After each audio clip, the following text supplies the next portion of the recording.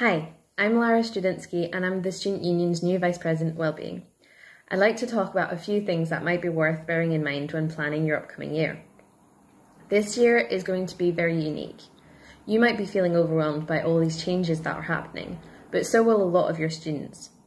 They will be facing personal difficulties, financial, housing related or family related. They might also be facing digital poverty. They have just finished an academic year that was disrupted by lockdown and by strikes, and might be feeling anxious about how much they missed last term. They will need time to learn how to relearn and to adapt to responsive blended learning. It might also be worth going over some basic points with them and some key points from last term.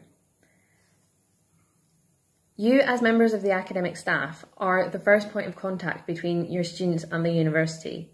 You need to encourage them to build communities in and outside the classroom, to give them a sense of belonging and connection, and to replace the links that they would normally make on campus.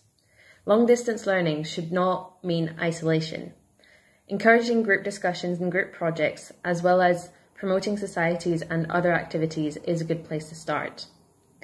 Now, being the main point of contact for students should not be putting more pressure on your shoulders. Remember, you are not alone, you are not expected to hold all the answers, and you're not a trained counsellor.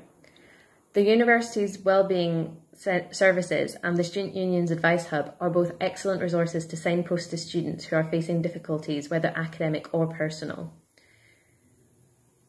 Those would be my main key points, and another point that I would like to stress is take care of yourself.